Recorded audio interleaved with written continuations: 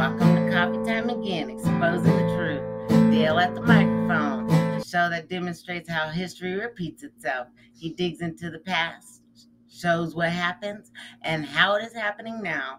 Follow the path of history to where it goes, then relate it to today to reveal the connections. The culture that forgets its history has no future. A history buff and loves to talk about it, going back as far as ancient Greeks and Egyptians and beyond. So grab your coffee, your chair, and listen to the show. Hope you enjoy.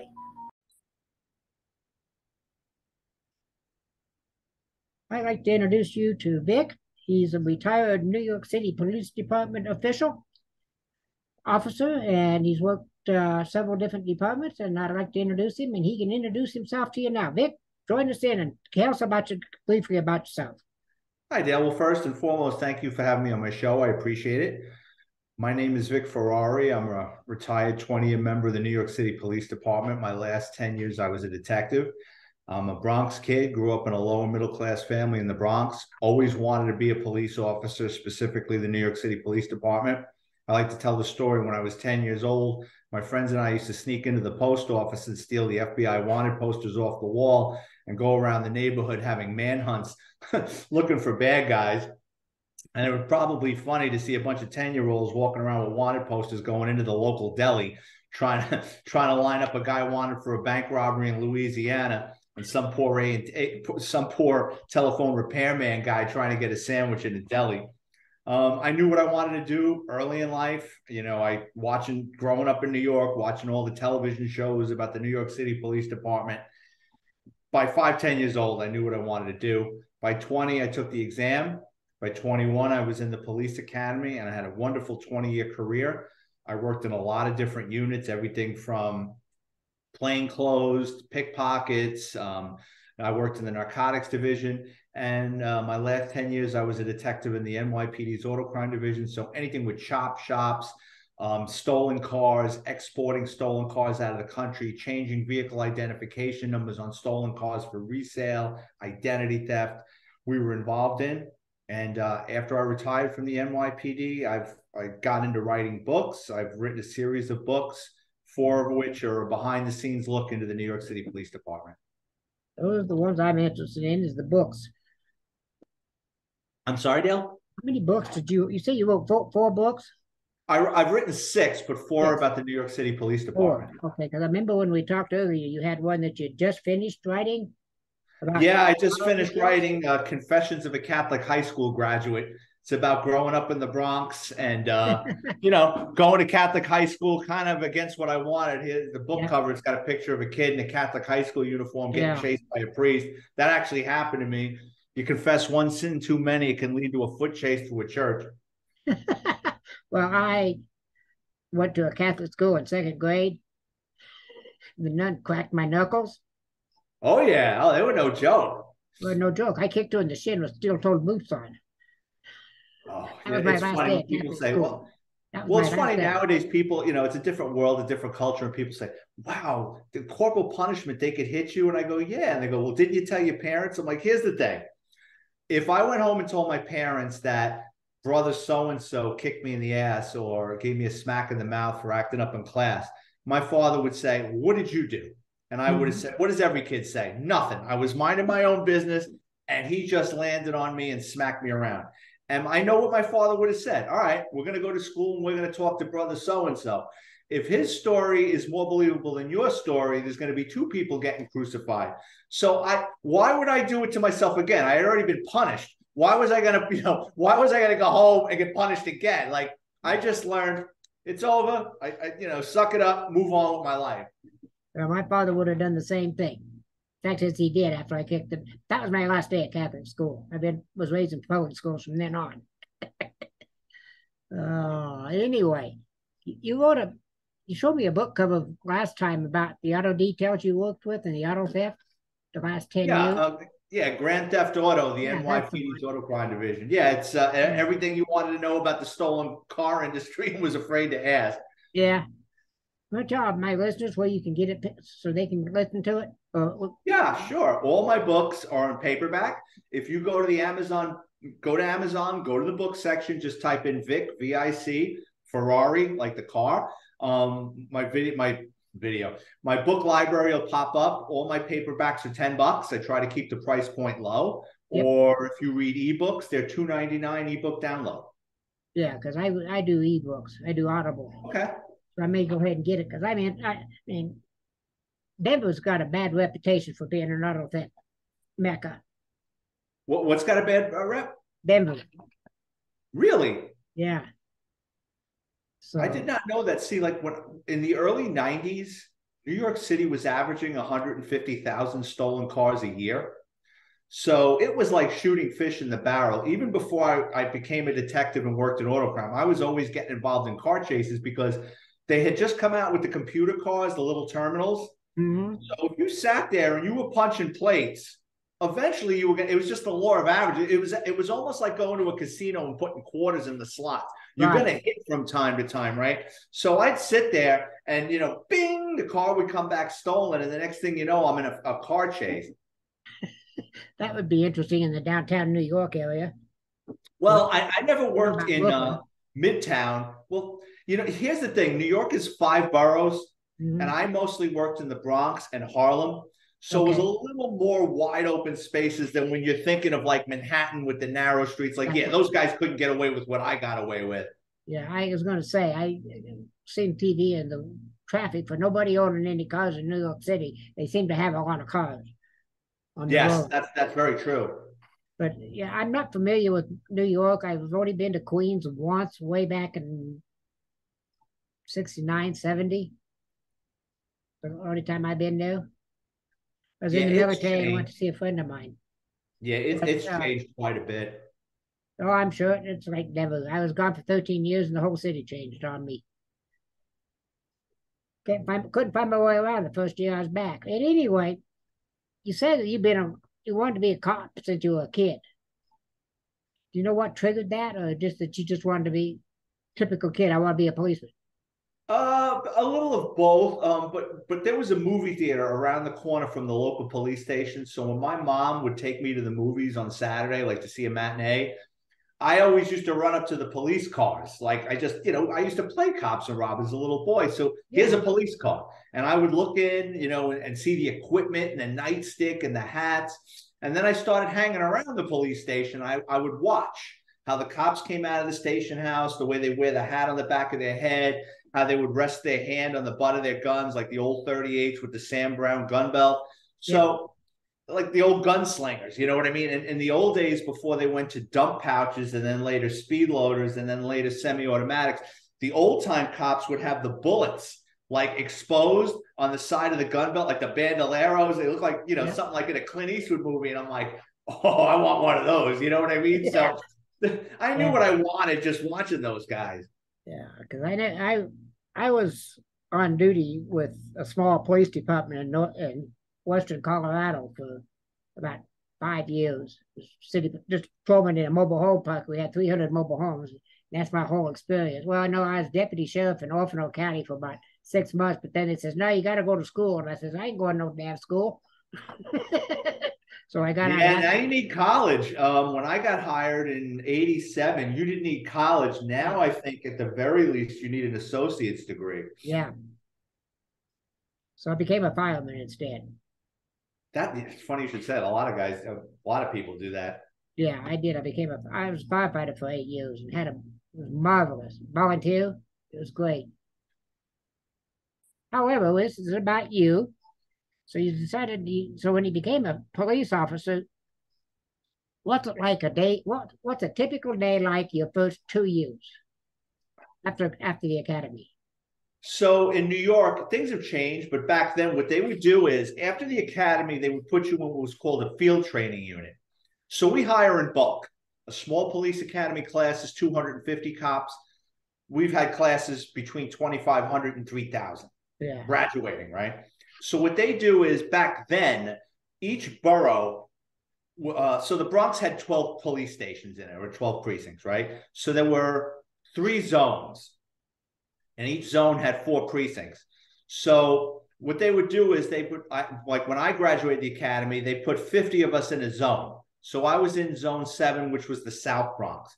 So it was baptism by fire. Like, you know, in the police academy, they teach you the rules and regulations, but you don't really know how to deal with people. I mean, and the people in the police academy, they're not street cops. You know what I mean? They're teaching things, you know, that aren't applicable to the street. So in field training, they would just sprinkle us, drop us off on foot posts in the South Bronx and tell us, have at it. And I remember, I mean, this is in the middle of the crack epidemic. So like, you know, I'm standing in the South Bronx. I remember my first day. I'm on Fulton Avenue. There's abandoned buildings, burned out abandoned buildings. There's crackheads walking around. I'm saying, what the hell did I just get myself involved in? And people are coming up to me, speaking to me in Spanish. I took like remedial Spanish in 8th grade or 9th grade. You know, I didn't know how to have a conversation in Spanish. And, you know, you learn. And then once in a while, the sergeant would take 2 of us and throw us in a car, and we would go out with the sergeant and respond to different calls like DOAs or domestic violence. And the sergeant was like a guide. Like, you know, we would go and, you know, we would talk to people and interact. And if he thought we were making a mistake or had swam out too far, he'd pull us back in. But they really treated you like adults back then. And there was like no way not, you had to learn. It was just survival. Yeah. I've done things like that where they just throw you to the wolves and say, have fun. Yeah, pretty much that's the way it is. Now it's changed. Nowadays, each precinct, each police station gets 10, 20, 30 cops, and they break them up into different shifts, but they spoon feed them now. I just don't think that's a good idea. So nowadays, the NYPD is so driven by statistics and summonses. They'll load 8 rookie cops in a van with a sergeant, and they just drive around. And they'll see somebody, you know, doing something ridiculous. The van stops. Everybody gets out to stretch their legs. And the sergeant says, give this guy a ticket or lock him up and throw him in the van. The optics are terrible because the average person doesn't realize what's going on. They see a van with 8 cops standing there and they say, well, shouldn't these resources be used for something different? Well, and then what happens is after 6 months, then the rookies, you know, now they're lost. You know, now it's like 6 months lost because it's almost like there was spoon-fed stuff, and they really don't know how to think for themselves. But maybe that's by design. I wouldn't have any clue about that. You know, one of the questions you've listed, ready to answer, 10 questions you were ready to answer at any time, and one that struck out me, because I just realized, what was it like at Ground Zero on 9/11? It was wild. I was working that day. I had court. My office was in the Bronx, about a 45-minute ride through Manhattan to Ground Zero. And that particular day, my sergeant and I were going to go down into Manhattan. I had locked this guy up in the past for a couple of stolen cars. He was going to flip and become an informant. So it's called Queen for a day, where you pull him out of jail and there's a meeting with the defense attorney, the prosecutor, and you see what he can give you. And if he seems like he's going to, you know, he seems like he can give you fruitful information, you pull him out of jail and he's going to be a confidential informant. Well, I was supposed to be down in Manhattan by 9 a.m. My sergeant was running late. I'm sitting in the office and the first plane hits the tower and someone put on the television. We're watching it like everybody else. The second plane hits and we're like, oh man, this is terrorism. So what winds up happening is a call comes from downtown and says, everybody get into uniform and stand by. And by 1:30, I mean, me and my team of, you know, well, my office was 20 guys, but we met up with the other 100 detectives from auto crime. And by 1:30, we were walking around down there in Ground Zero. It was like something out of a horror movie. Like you had all this toxic dust and papers and just crap flying around. The closer you got to Ground Zero, the darker it got because of all the stuff blowing around in the air. The sunlight couldn't really penetrate it. So it was like a twilight in broad daylight, if that makes any sense. Everything was covered in that toxic waste. I tell the story all the time. The one thing that stands out is as the closer we got to it, there were hundreds upon, if not thousands of pairs of women's high heel shoes, because you had all these women that worked on Wall Street and the financial district. When they were fleeing, they couldn't run in heels. They just took their shoes off and threw them. And, you know, we got up to the pile, and it was like that scene in Planet of the Apes when Charlton Heston sees the Statue of Liberty head, and he goes, oh, man, like it all comes together. Like we saw the facade, a section of the facade that had fallen thousands of feet and had bedded itself in the sidewalk, like right in front of this tremendous pile. And we're just looking at it, and we're like, wow, like we just, you know, it's like I felt like a child seeing something that I just couldn't comprehend or understand. You know, by that time I had 13 or 14 years in, so I had seen quite a bit, homicides and car accidents and all sorts of stuff, but nothing could have prepared me for, you know, seeing that. It just, you know, you felt helpless. You just didn't know what to do, and there really wasn't anything to do. And we went home. I mean, I was there from about 1:30 in the afternoon, walking around till about 5, 6 o'clock in the morning. They told us, go home, get a good night's sleep, run your clothes through a washing machine because we think this stuff is toxic. And I was going back doing 12, 13-hour shifts for about the first week. Then they pulled us out. Then they sent us, we were doing the bucket brigade for a while when things kind of cleared up. So we were like ants going up a pile of sugar. Like you'd have like 100 cops going in a line, and someone would pass a bucket down of debris and it would go down the line. They started sorting stuff that way. Then when they realized like no one's getting out of this, they started coming in with the heavy equipment, and they sent us out to a dump out in Staten Island that had been closed for many years. And that's when, like with heavy equipment, they were taking sections of debris. And since I worked in auto crime, they had us there with like fireman tools, like the jaws of life and stuff. And we would pull open cars to make sure no one had perished inside these vehicles that had been crushed and, you know, pushed down into the lower concourse of the building. Wow, I mean, like everyone, I've seen it on television. The second tower, I seen the second tower, the plane go into the second tower. I seen the collapse. I was at work, and I had a group to do, but I did it because that's what was needed. They needed that. The groups needed that. But I remember the next day is what it became real to me. I was standing downtown Denver waiting for a city bus to take me home. There wasn't a sound around me. There's no planes, no cars, no traffic, no nothing. There's nobody.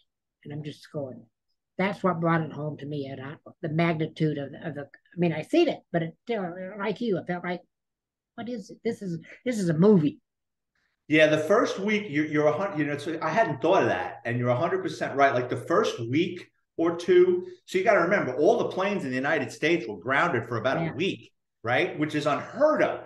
And you're right. It was quiet, even in New York. Like people hunkered down. Like I remember like a day, you know, like the first week or two, like, you know, coming home, and it was just so quiet. You're right. Like there wasn't a lot of people on the street. People had stocked up that first day, man, and nobody, even crime was down. We laugh about that now. Like the first, like crime was down, like you wouldn't believe in New York City. You would have thought like the opposite, like the criminals would have been like, well, the cops are down there. Let's go have a party. And they didn't. I mean, you know, crime was down. It was a different, people were actually nice in New York. Like you stop at a stop sign in New York. If you're not making eye contact with that guy, he's making that left in front of you. People like, yeah, go ahead. You know what I mean? It was like everybody was nice. It was like being in a small town for about a week or two. Then everybody went back to, you know, being New Yorkers. Yeah, being typical New Yorkers. Yeah, I've met a few of them over the years. That's interesting. Your experiences down there. I mean, I've talked to a couple of people. I talked to a lady who was in my group, as a matter of fact, about a month after the Pentagon. She worked in the Pentagon. She was there when it happened, and she was in group for 5 months, so she did a lot of good work with her PTSD coming out of that. But other than that, I haven't talked to anybody really who's been there, who's seen it. It was wild. Like I said, nothing could prepare you for it. And it was one of those things where, I mean, for yourself or your listeners out there, when you're stuck doing something that's really unpleasant or you don't want to do, or, you know, it's like, okay, this is really bad, but I got to get through this. Mm-hmm. You know, it's like, I've got a job to do. I got to finish this. I can't go to pieces. Let's do it. You know what I mean? And I'll come out the other side. And that's basically what happened. I mean, for all of us. Yeah.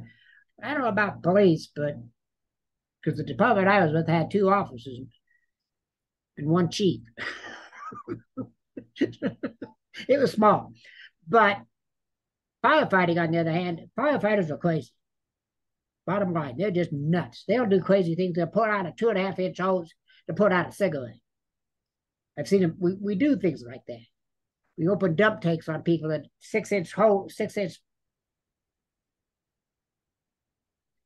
pipe, and they'll open up that dump tank on top of it as you walk past them. I mean, we do crazy things like that. We'd shoot fire. My captain, one time, I was over the hill. We were doing a controlled burn, and I had a 2-inch hose down there, and had it set at, he had it set at 80 psi, and he turned it on, and I opened it up, and set out. And the fire just put me right on my keister. And my kids were watching this. This is what they did. So firefighters do crazy things. Yeah, he did it as a joke. He turned it on when at 80, you know, I'd asked him to, you know, we talked about it. He said he'd put it at 20, but he seen my kids there and he thought it'd be funny if they watched Daddy sit out. They loved it. But the point is, do cops do things like that? Oh, cops play practical jokes on each other all the time. I tell the story. One time I was it was towards the end of my shift in my office. And when you work in an office with detective, you're surrounded by trained eyes that don't miss a move. Right. And someone had noticed I changed my slacks. And when I went up to get a cup of coffee, they soaked my chair with ice water. And I sat down and my butt was soaked and they're all laughing. I said, okay. I went upstairs, got changed. I went back downstairs. Across the street from our office was a pet store. I went in there and I bought 100 crickets. I guess you feed snakes with those things. I put it in a plastic bag. I went into the parking lot. I found the ringleader of the group's car. I used the Slim Jim. I opened up the back door of his car. I cut the bag. Those things stink. And I dumped the crickets in the back seat of his car and I shut the door. The guy wound up having to sell the car.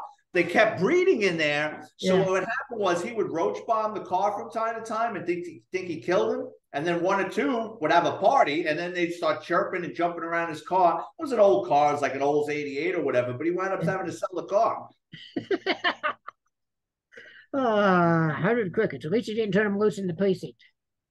No, that would have been bad for business. But yeah, like that's a story from my book, The NYPD's Flying Circus. I think there's a chapter in there called Practical Jokers. And it's just all the stuff we used to like. We would play like when I was in uniform, you'd watch like one of your friends, like radio car. They would go into the station house for an hour to take their meal hour. We'd break into their car. We'd pull the air vents off. We'd pour cornstarch down the AC vents, put the vents back, put the AC up on high. They'd get in the car and start it up and poof. They looked like they worked in a bakery. Then they'd have to go back into the precinct and get changed. We were always screwing around doing stuff like that. Yeah, that's good. I'm glad the camaraderie. Camaraderie, yeah. No, you're 100% right. And the guys that couldn't take it, we left them alone. You know what I mean? Like you don't want to bully somebody. So if you could tell like someone really wasn't getting the joke, you're like, all right, he's a different kind of guy. Just leave him alone. You know what I mean? Yeah. So you really had some good friends. You still have friends on the department, or you totally? No, you know it's so fun. I'm writing another NYPD book now called, and the last chapter is going to be called, and then there were none, because a very good guy I met in the police academy, and for whatever reason, he and I kept in touch for 35 years, and he was the last one. He actually reached out to me last summer. He's like, I retired. I'm like, really? And it's so funny because in my police academy, like I graduated with a group of 1,200, but like in my classroom, there were 2,700 of us. And I was going backwards, like trying to figure out what happened to everybody.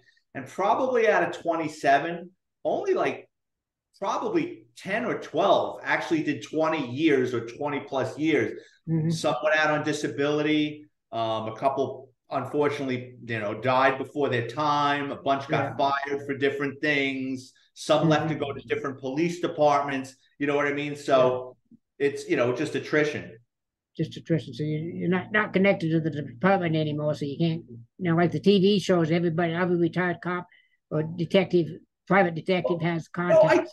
Well, here's the thing. I do have my ear to the ground, and it's because of like Facebook. So on Facebook, there's so many retired NYPD groups, right? Mm-hmm. And they got to know who you are. It's not like the average person, like, what they'll like say for argument's sake, I wanted to join a retired NYPD group. They'll post my photo and say, does anybody know this guy? Like, can anybody vouch for who this guy is? Mm-hmm. And somebody, oh yeah, I worked with him. I worked with him in the 4-2 precinct. Oh yeah, he's a good guy. I worked with him in narcotics. And then they'll let you into the group. So that's how I, keep track of what's going on with the NYPD, because a lot of these people, they have family that's still active. So that's how I get my information on what's going on in the department. Right. Close something up, and I am almost positive this is the way it is. In NCIC, they got those CSI crime shows. That they solve the crimes rather than just do the scientific work at the crime scene. Is that true? What do you mean, like the crime scene unit, the people that come in and they don't solve the crime themselves. They don't go out and find the killer or whatever, the public burglar. They just do the scientific work at the crime scene. Well, there's 2 levels of that, right? So we have the NYPD. You have crime scene unit, right? Crime scene unit responds to the heavy stuff. Yeah, they're going to respond to homicides. Someone seriously injured, likely to die, something that they know is going to be newsworthy and they want it handled correctly. If you and I are just patrol cops and we happen across a stolen car and we want the car fingerprinted, each borough has what's called an evidence collection team. Mm-hmm. So that's like a handful of cops that'll show up, and they're going to handle things like a burglary. They'll dust for prints at a burglary or a stolen car. They're not going to get involved in anything too heavy. The ones in crime scene unit have like the newest toys and gadgets and stuff. And these people have been doing it for years. What they basically, so say it's a homicide, right? The first cop show, the responding cops come, they go, uh-oh, this is a homicide, take a step back, secure the crime scene, you call the supervisor, you call the medical examiner, you start making your notifications. The precinct detectives will come, they're going to step back, crime scene's going to come, and then they're the ones that's going to spray luminol and do a fingerprint and do all that other stuff. Then once they've secured it, the medical examiner is going to come and he's going to say, okay, the body's going to the morgue, we're going to do an autopsy. Then the precinct detectives start combing through that stuff. If they don't have a suspect, it's different rules, but like in the NYPD, you have 12 precincts, right? So let's say we're talking about the Bronx.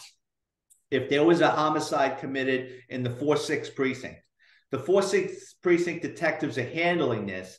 If they don't have a suspect named within a week or 2, now you have Bronx homicide. Those are detectives that strictly do homicide. They're brought in and they're going to work with them. And for the most part, everybody plays nice with each other because they all know each other. And the reality is the precinct detectives at one time or another are going to want to work in Bronx homicide. So everybody, it's not like, like a kid holding his candy bars, like you get into with different agencies and it becomes like a contest of who's got what information. They share, so, and then if the case goes cold, it'll stay with Bronx homicide, and then those detectives work on other stuff. Okay, because I kind of thought that's nonsense, was pretty much nonsense with the CSI guys actually solved they just gather the evidence. They just gather the evidence. That's what I thought. I'm not all that dumb, but I just kind of, this is ridiculous. I don't watch the shows actually myself. I did for a while, but, and you worked auto theft for 10 years, right? Auto detail for 10 years. Yeah. I was a detective in the auto crime division. It was like, we would pick off the garden variety car thieves, to keep the numbers down. But our mission was organized crime, the mafia, organized crews or gangs that were stealing cars in bulk. Okay, that was your job, was going after them, not the... Yeah. Oh, we would pick off the garden variety ones. Yeah, if a precinct was getting killed and their commanding officer's like, listen, we're getting killed with 5-6 stolen cars a night, we would go up there and hunt those guys down, Yeah. But for the most part, the patrol... What's a typical day like when you were in that division? For the most part, we did, our hours were 9:30 in the morning till 6 at night, but it was a flexible schedule. So if we were working on a crew of guys and we were up on wiretaps, or we had a listening device or a tracking device in a bad guy's car, we basically were doing the hours that the car thieves were doing, right? Like I worked on one case, they were shipping 30 stolen vehicles a month to Shanghai. So we were up all hours of the night chasing these guys around, and we brought in detectives that spoke Mandarin and Cantonese that were monitoring the Chinese wiretaps.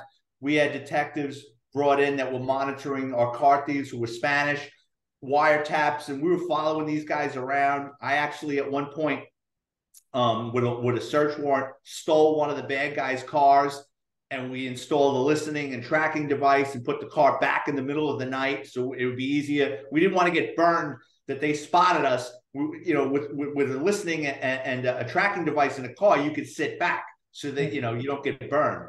Yeah. So that's interesting that they were shipping that many cars a month to Shanghai.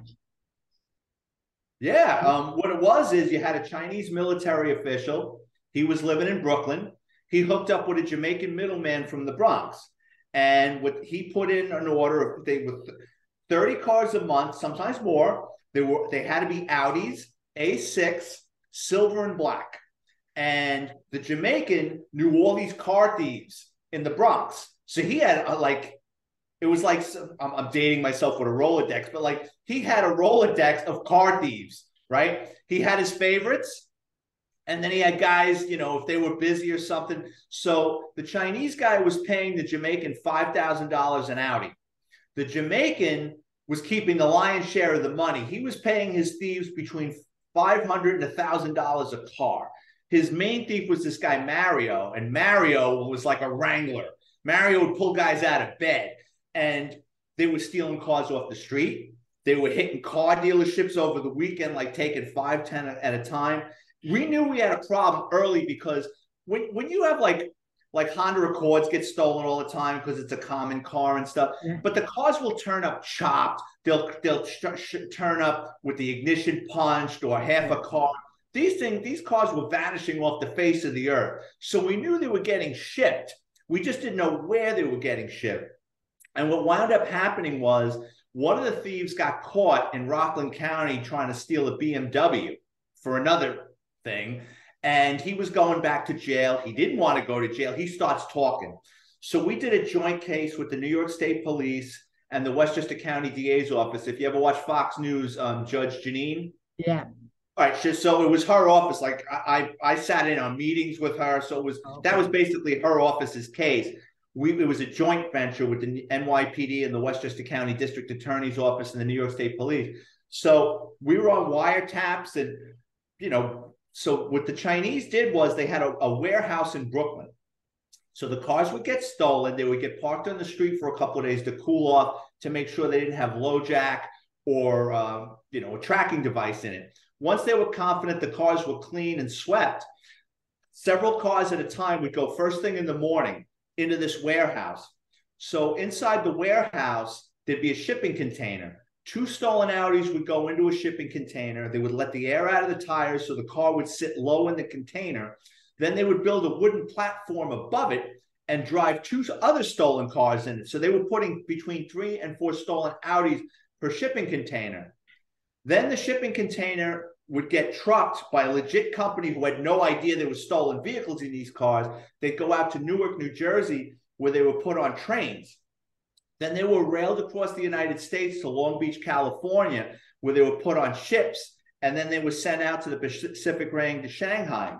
So like we were up and running on this case. The cars were going out, we were on these guys. And what became apparent was our car thieves were in the murder for hire business. So they they don't know what they're stealing cars. They're making money. They have no idea we're listening to their phone conversation. And they start bragging about, yeah, I whacked this guy. I killed this guy. So now we're in the homicide business, right? So when the case came down, we pretty much had our finger on about 15 homicides. I think we wound up being able to prove 10 or 13, but we were confident at least 15 that we knew about. And a lot of these guys went to jail for the rest of their lives. In addition, for the auto theft case, a couple of the guys were wheelmen for these homicides. So you know, if you're a getaway driver in a homicide, you're just as guilty as the guy that pulled the trigger. But the reality is they want the guy that pulled the trigger. So these guys did time 8-10 years for their cooperation to testify against the trigger man. Right. Yeah, plea bargains, which is, I have no qualms with those. You know, a lot of people do, but I have no problems with it. What got you into writing? I'm sorry? Why'd you start writing? I was bored. I retired from the NYPD. I moved down to Florida. I got a job with a small police department down here in Florida. I was bored out of my mind. And coming from, you know, America's largest police department as a detective, and then going back on the road in my 40s, that's a young man's game. I didn't have the patience for the domestics and the DUIs. I was like, and then like in Florida, it's totally different. It's like having a stroke and having to learn everything all over again. So now like they're teaching me how to wrestle alligators. And I'm like, I'm not doing that. Like, can't we just shoot these things? And they're like, no, you got to duct tape it. And I'm like, I'm not getting involved in this. So I said, I better figure something out. Yeah. I was bored. And all my friends and family are like, you know how to tell a story. You got all these great stories. Why don't you start writing them down? And I said, if I'm going to write books about my prior career, I don't want to get anybody divorced. I don't want to get anybody in trouble or embarrassed because I'm not a sour grapes kind of guy. So I changed the names, the dates, the locations, but the stories are true. I just move around what happened. Yeah. And I wrote one NYPD book and it started selling, and I wrote another one, and here I am into my 6th book. Yeah, that's wonderful. So you kind of just because you were bored, you started writing. It's kind of like how I got into poetry. That's how I got it. I started doing blogs to begin with, and discovered not many people were reading them. I know this is a waste of my time. So that's when I got into podcasting. That's so true. You can have the greatest product, blog, podcast in the world, and if nobody knows about it, it just sits there. The onus is on the individual to go out there and promote yourself. And that's like what me and you were talking right now. Like people like yourself are nice enough to put me on your forum, and that moves books for me. And I get to meet a lot of people, and it's opened up opportunities for me. There's a radio station, there's a radio guy in New York and Philly. And as a result of doing these interviews every week, I'm on his show. Either he has me on live as a guest, or every week I cut a 3-minute story. So when he wants to take a break, he goes to one of my stories, and that sells books for me. It's opened up opportunities. You bet. Well, when I do my show notes, I'm going to put the Amazon show link in there. So the link to the show, Amazon books, just tell them, go to Amazon.com and search up the book with your name and get all these books. So I'll do that. Thank you. I appreciate that. Yeah, I mean, that's one of the reasons I have you on the show is to help you out so you can sell some books. No, I appreciate it. And my listeners, mine mainly is history, but you've got a history here that I'm interested in. It's history repeating itself is basically what I'm doing. What I do. I just finished one on climate change. I got to record yet. Well, history does repeat itself. You're right. Yeah, so... What's it like at a crime scene? Say an auto theft. Let's keep it. Auto theft or a homicide? Homicide. Let's do homicide. Let's get more listeners. I've walked in on a couple of them. You want to hear a couple of me walking into a homicide story? Well, one of them anyway. Yeah. All right. One time is the early 90s, and walking out of the station house, and a female cop hands me an address, and she says, I don't know, it didn't come through 911. They called the precinct. It sounds like they're yelling in Spanish. I think it's a cardiac. So the guy I'm working with, who was later killed, that's another story. He and I race up. We get up to the 6th-story walk up. We go into the apartment. There's people yelling and screaming. I'm kind of swimming through people. I get around to the kitchen. I see a pair of legs. There's a woman laying there. Her son's on top of her. There's blood all over the place. And mom. I tell the young man, come on, you got to get up. He gets up. The woman's covered in blood. Blood's all over the place. But like if you cut your finger, blood is bright red. Right. Blood was rust color brown, which means she's been there for a while. So we take the young man. We sit him down on the couch. He's crying. He's hysterical. Looking around the apartment. It's been ransacked, right? So like when was the last time you saw your mother? And he's like, he went from being hysterical crying to measured. Like all of a sudden it was like, now he's repeating every question I ask him. Like, when was the last time you saw your mother? When was the last time I saw my mother? I'm like, yeah, about 4 hours ago. So he started getting weird. And we weren't putting the screws to him. We were just asking him basic questions. So the detectives come, they take him to the precinct, and you start looking around the crime scene, and now it's apparent that things have been staged. So when a burglar breaks into your house, they're dumping things out of drawers. They're not dumping things out of drawers and placing the drawers right back in nicely, right? Her bag is dumped upside down. The contents of her bag are all over the apartment, but the bag is put right side up and no one touched the credit card. So that was odd. It didn't make sense. No. So at the precinct, he's cooperating, but he's not saying much. And the woman had 3 brothers that lived in the building across the street. And the detectives told the brothers, listen, your nephew, we don't know if he did it or not, but it's obvious he knows more than he's saying. Maybe you can get more out of him. And the young man, he didn't want a lawyer, but he wanted to go home. So the detective said, okay, go. So they told him to go with his family, hoping to come back at 6 o'clock in the morning and get him again, right? I had to guard the crime scene. The crime scene unit came. They took fingerprints around the blood. There was no murder weapon. There just was blood all over the place. The following morning, the detectives, in the NYPD, when there's a homicide or someone dies, the responding cop has to fill out what's called a toe tag. It's a piece of oak tag with a little piece of string on it. You put your name, your information, the deceased information, and believe it or not, you tie it around the person's big toe. Mm-hmm. The following morning, that cop has to go to the morgue and ID the body for identification purposes. So the next morning, I get up early. I go down to the morgue in the Bronx. Skeleton crew. It's like a Sunday morning. I hand this kid that's working there the paperwork. He goes into this big refrigerated room, right?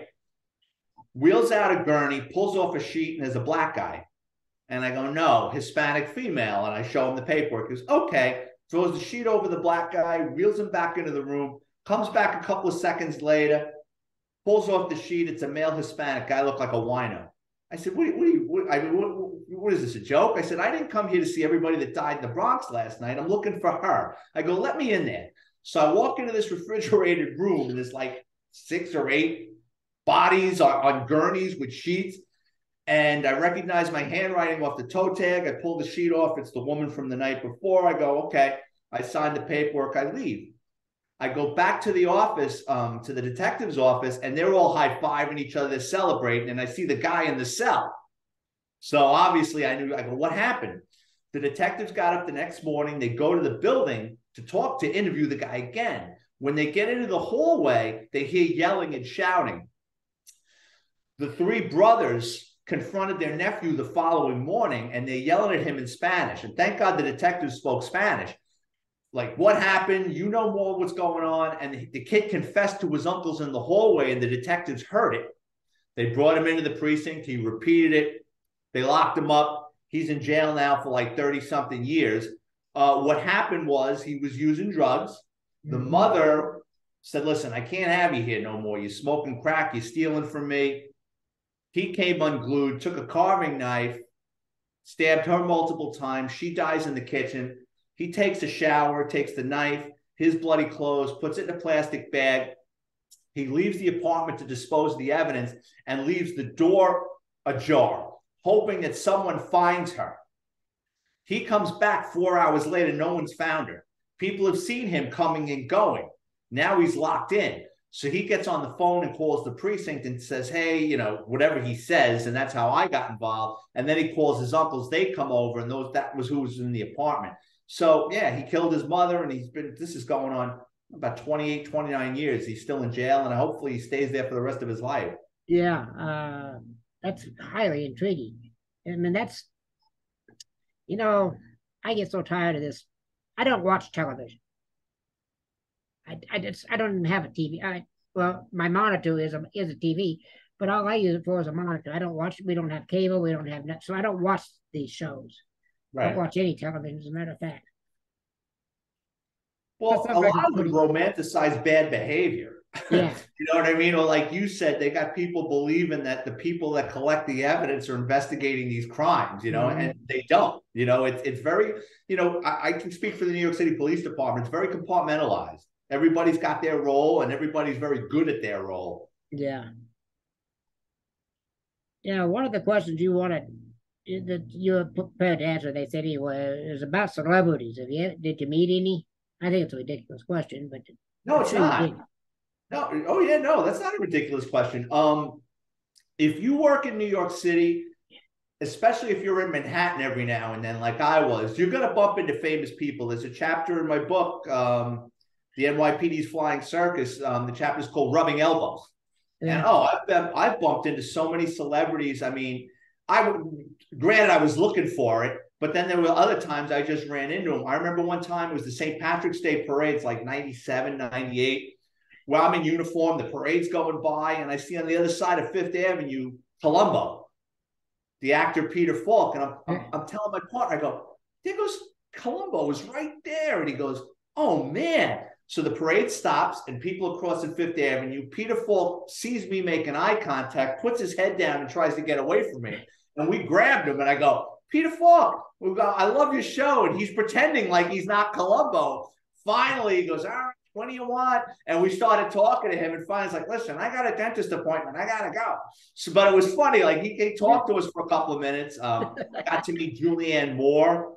Another time, Kevin Bacon. We scared Kevin Bacon. He was walking in the Village in a tracksuit, and he had, like, long hair and these wraparound sunglasses. And my partner goes, Kevin Bacon. And I go, that ain't Kevin Bacon. He goes, I'm telling you. So as Kevin Bacon was going to step into the street, we cut in front of him with our Jeep, and he stopped, and he saw the police radio, and he goes, are you guys cops? And we said, yeah. And then he kind of leaned into the car, and I go, I was just watching Mystic River last night. He goes, did you like it? I go, yeah. And we were talking to him about his career. He was really a nice guy. John Lovitz from Saturday Night Live. He was a really nice guy. Brad Garrett from Everybody Loves Raymond. Very down to earth, funny, just normal people. Yeah, I went into one that wasn't the nicest guy in the world. His name was John Denver. He was the nicest guy in the world, or he wasn't? I don't know about it, but in the restaurant business I was in at the time, he come into the restaurant I worked in near Aspen, and he was not a nice guy, especially when he was loaded. Really. Yeah, I've heard stories from cops. See, I'm not going to tell them because I don't know if they're true, but I've heard stories from cops that worked in Manhattan dealing with some very famous people. Just like you said, they don't handle the liquor well, and they're very belligerent. Mm-hmm. Crime that you told me about that just a minute ago, was there anything else? Was there another one that really stands out that was connected to the city mobs in New York? Some of the crime families in New York? Oh yeah. My office, I was like a tambourine player in a band on this case, but our main office had set up. The mob is very big, or was, in the auto theft industry because they own a lot of the junk yards, salvage yards, body shops, and they send out guys to steal cars. So there was a neighborhood in Queens over by where Shea Stadium used to be, and well, now it's Citi Field, and right by LaGuardia Airport. And the whole neighborhood's called Willets Point. It was all glass places, junk yards, salvage yards. If you wanted to own a business in there, you had to deal with the mob. Like, the mob owned a lot of the businesses, but if you just wanted to open a place up, you couldn't just open a place up without having to kick up money to them and use their private sanitation company and their company that carts off waste oils and a lot of scam. Yeah. So what our main office did was we rented a junkyard. We rented a place. They filled it up with abandoned cars and got equipment, and they started a junkyard. And John Gotti's son-in-law landed on them and, do you know who I am? And you can't operate in here, and you got to kick up. And, the place was wired for sound. So our office were paying him to operate and use his scams and everything. And, when they took the case down, Gotti's son-in-law got like 8 or 9 years. So, yeah, Gotti, I heard that name on more than one occasion. Yeah, he was already in jail. He was already, I don't think he had died yet, but the son-in-law got snagged in that. Yeah, and his son, I guess, is in prison now too. I don't know. No, the son's out. The son supposedly is out of, as far as I hear and I read. As far as I know, the son is, he's done. He's done with it.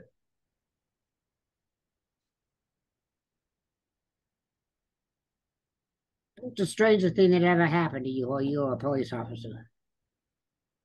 Oh goodness. Strange, like brutal, strange. Like, I mean, there's no 2 days are alike in the NYPD. You walk into one thing thinking it's something. I could give you story after story after story. Early in my career, towards the end of my shift, we see a fire truck putting out a small fire with a car.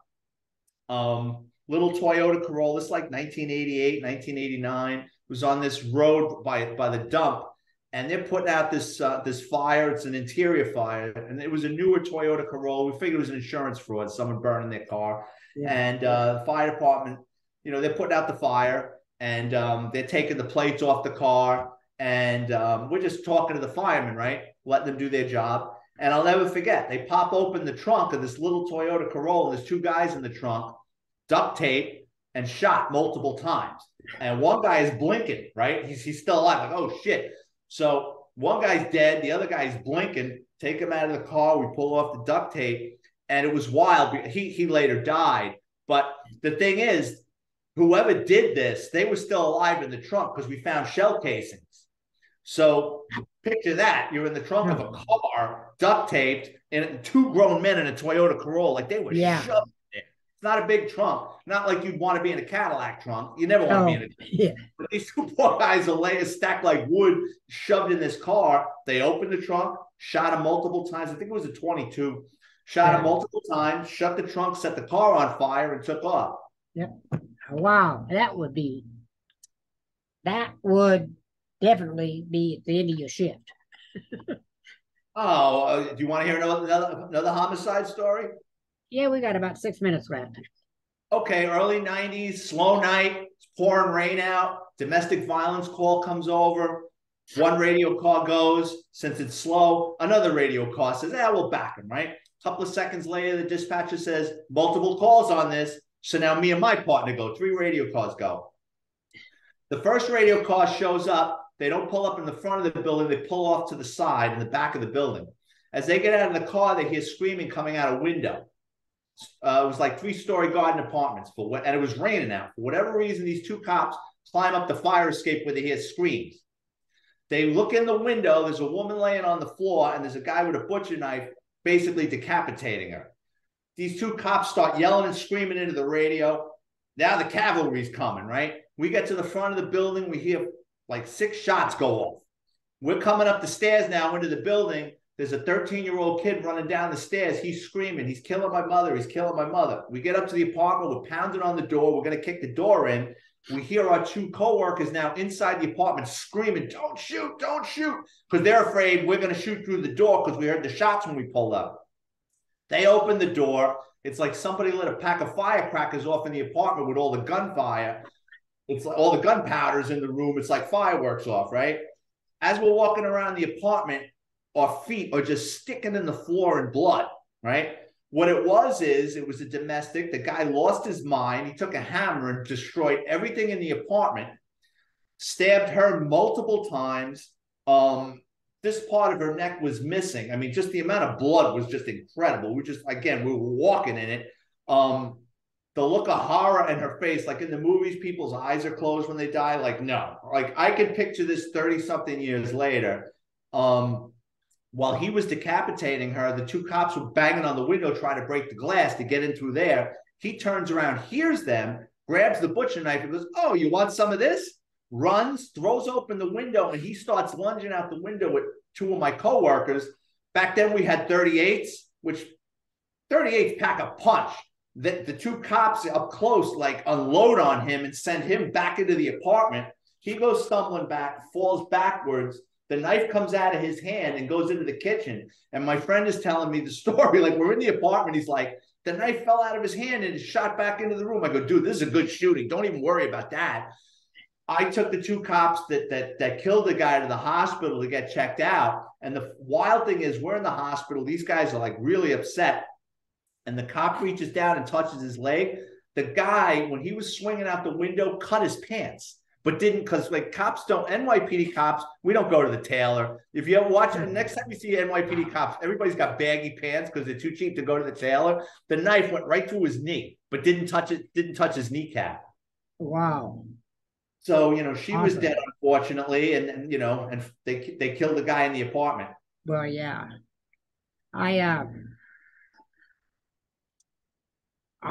Just amazing. It's just really amazing. We got about 3 minutes here, 2 minutes here.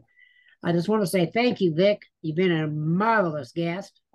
About a week for me to edit this and get it uploaded, and I'll send you through podcast a link to where it'll be.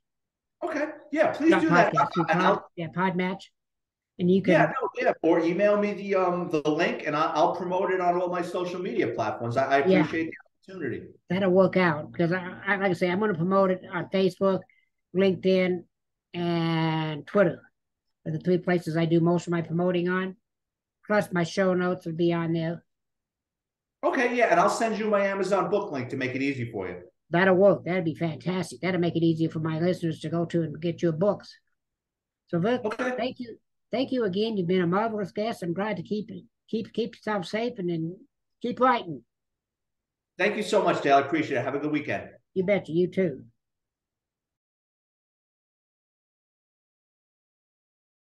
Thank you for listening to the show. There are show notes and a place to comment at https://coffee-time-in.libsyn.com/website. He hopes that you liked what you heard and will tell others about him. Dale is attempting to get a following that both disagrees and agrees with him. He does not want yes men. If you disagree, wonderful. He is happy to have you here as a part of the Coffee Time Again team. Dale does not talk about the news of the day. He is attempting to give a history lesson that is just as important about what is going on in the headlines of today. Please do not hesitate to contact him. Just remember that Dale wants a clean show, meaning no cussing, name calling, yelling, or hate allowed. You can disagree with him and not be disagreeable about it. Support him and help keep this alive. https://glow.fm/coffee-time-again.